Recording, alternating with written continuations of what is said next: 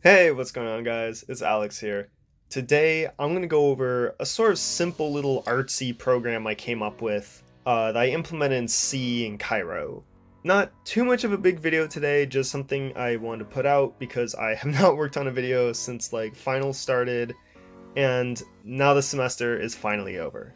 Oh, and in case you're all wondering, yes, I passed all my classes. Okay, so the story of this program begins a few weeks ago when CodeBullet put out that perfect snake AI video. Now, in the spirit of CodeBullet, I think I should be more than just a floating head in the void, so I am going to go ahead and give myself a body. Alright, 3, 2, 1. Huh, what do you know? Just like real life. Now, I already know what you're thinking. Oh, you're gonna build your own, you're gonna copy him, you're gonna build your own snake AI.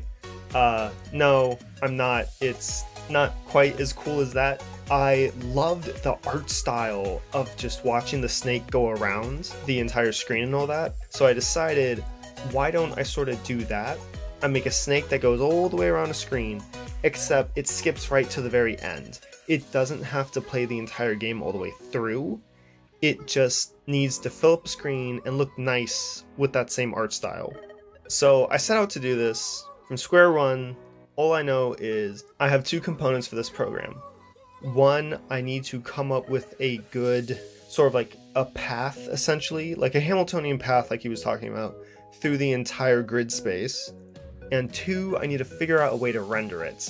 Now, I noticed he had done it in the browser, and I wasn't entirely sure I wanted to do this in JavaScript, like pull out the old HTML5 canvas again. So I figured, what's the easiest, most efficient way to do this?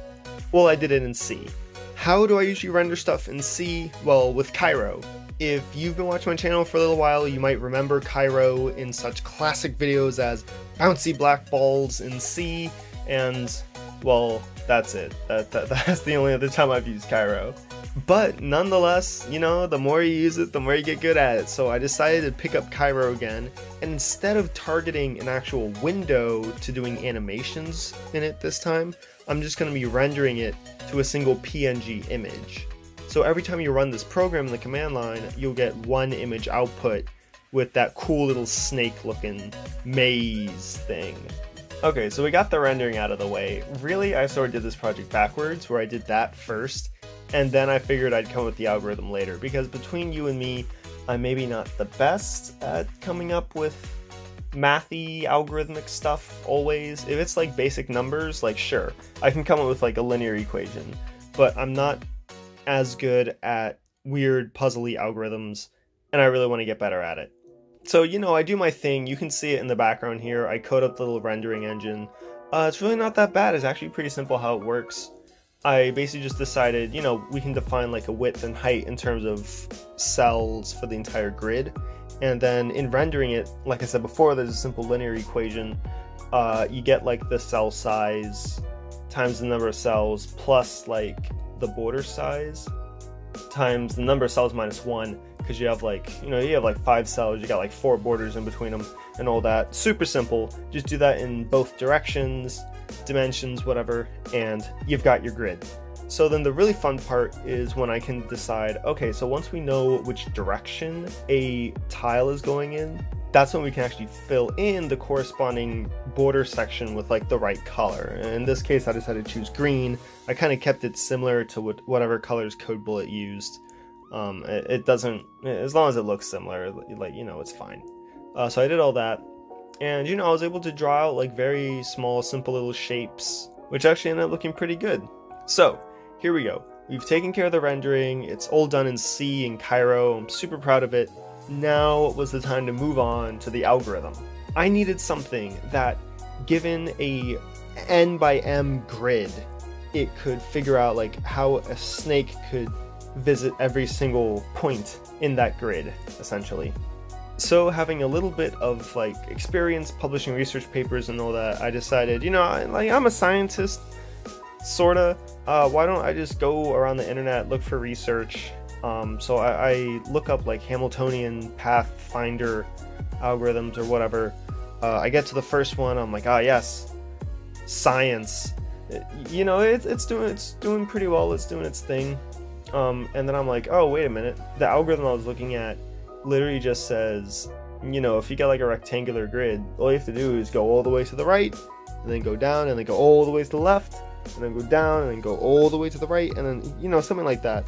The exact algorithm was you break up every node into like black and white, and then black can only go to white, white can only go to black. Really, once you've done that, you can easily get to every single point on the grid, basically. Maybe you can get it to be like non-trivial with that.